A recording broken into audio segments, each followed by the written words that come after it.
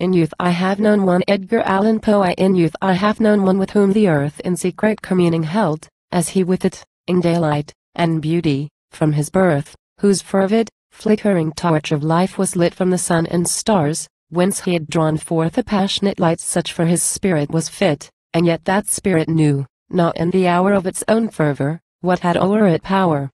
Too perhaps it may be that my mind is wrought to a fervor by the moonbeam that hangs o'er, but I will half believe that wild light fraught with more of sovereignty than ancient lore hath ever told, or is it of a thought the unembodied essence, and no more that with a quickening spell doth o'er us pass as dew of the night time, o'er the summer grass?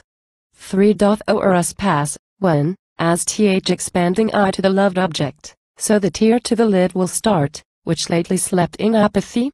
And yet it need not be, that object hid from us in life, but common, which doth lie each hour before us, but then only bit with a strange sound, as of a harp string broken awake, as 'tis a symbol and a token, for of what in other worlds shall be, and given in beauty by our God, to those alone who otherwise would fall from life and heaven drawn by their heart's passion, and that tone, that high tone of the spirit which hath striven though not with faith, with godliness, whose throne with desperate energy hath beaten down,